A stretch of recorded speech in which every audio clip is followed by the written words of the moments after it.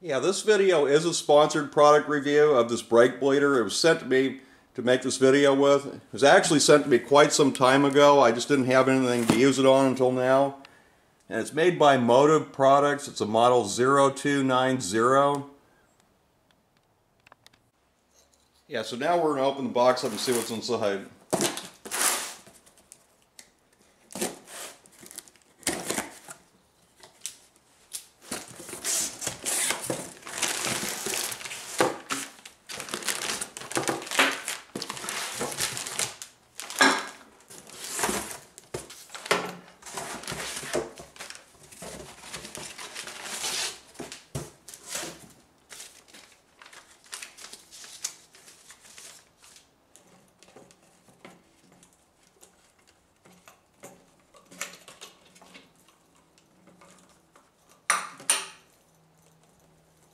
Yeah, and this is the actual brake bleeder. It's the type you put brake fluid in and you just pump this up, and then it hooks to the master cylinder. And it comes with a bunch of different adapters. And here's like the adapter for old cars.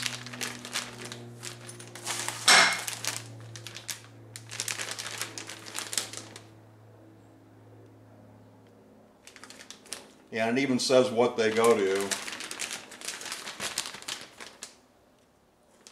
Yeah, this one's for GM and Ford. Yeah, and that one's for Ford. And I think they also make other adapters for this. This one says for European cars. This one's for Chrysler. And this one's for metal master cylinders that are round, probably for like older cars. So now, yeah, the first thing we're going to do is open this up and put brake fluid in here.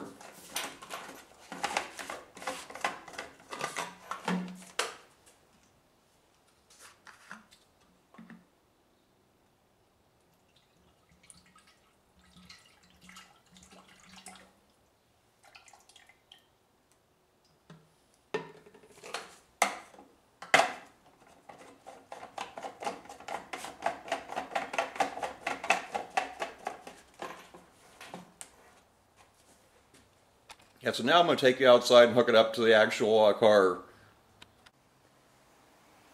Yeah, I also have one of these Mighty Vac brake bleeders, and this is a type that actually sucks the brake fluid out through the bleed screws, and it works terrible. It has air in it every single time. So let's see how this other brake bleeder works, if it works much better. Yeah, and this is a 2001 Ford E250 van. And the reason I'm bleeding the brakes is I just replaced the master cylinder, and I've also already filled the master cylinder full of brake fluid, and I've got the right adapter on there and everything.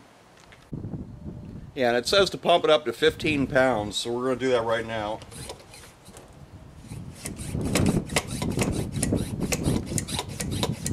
I didn't have much brake fluid to actually put in here.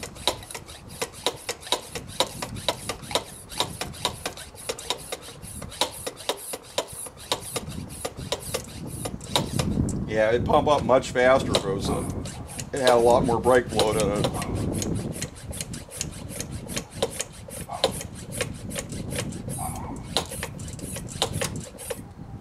Okay, so that's 15 pounds.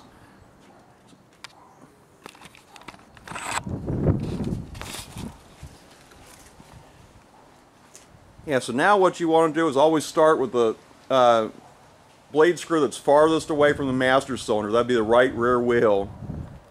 Yeah, so we're at the right rear wheel, and I put a hose on the blade screw. So now we're just going to loosen that up until no air comes out of here.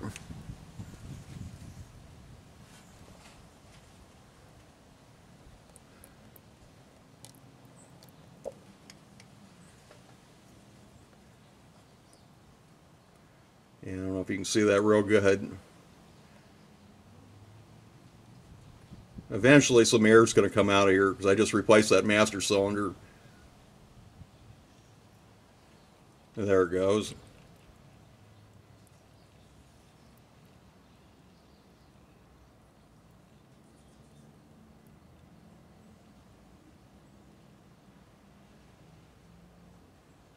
The front wheels will go much faster. because it's closer to the master cylinder.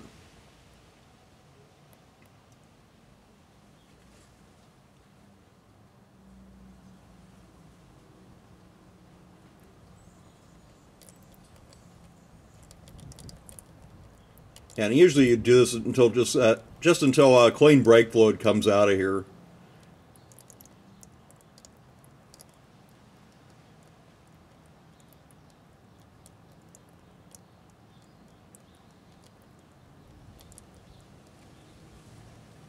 Yeah, so it looks like we got all the air out of this. Then you're just going to tighten this back down. And then we're going to move over to the other side.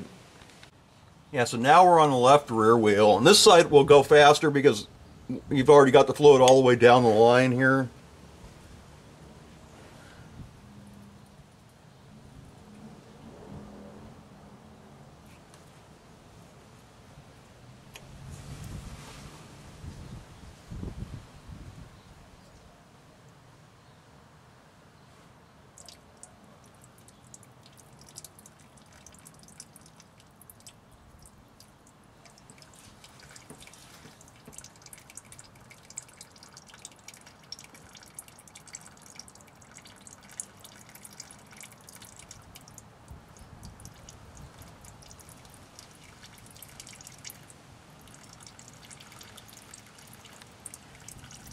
And the brake fluid is coming out clean, so that should be good on this one.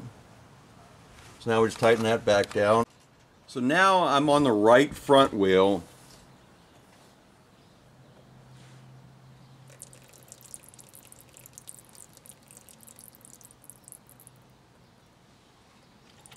And there the air comes out of it.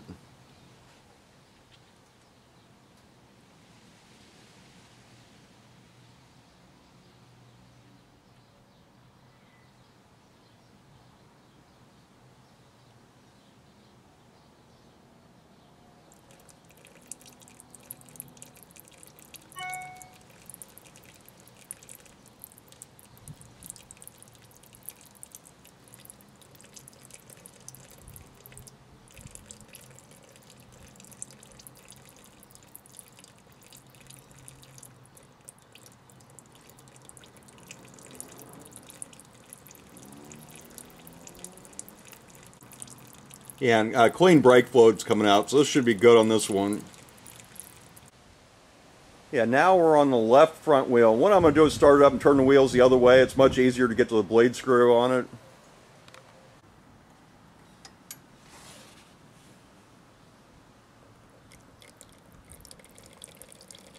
Yeah, and this side goes the fastest because it's closest to the master cylinder.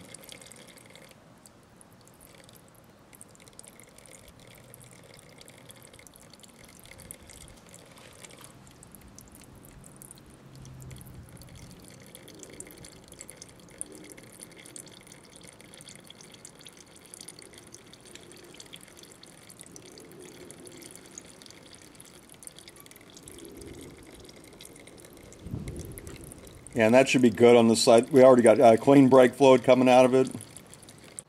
Yeah, so now we want to remove the brake bleeder. The best way to do that is put a rag around the split coupler so it doesn't get brake fluid all over.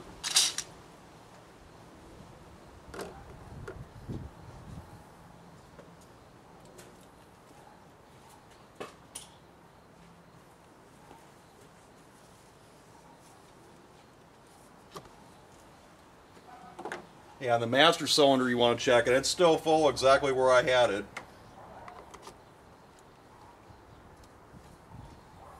And that's about all there is to it. And after you're finished, it says to slowly loosen this to release the pressure and clean it out. Don't leave brake fluid in here. So this power brake bleeder works great. I would definitely recommend it. And maybe I'll put a link in the description if I can find out where you buy it at.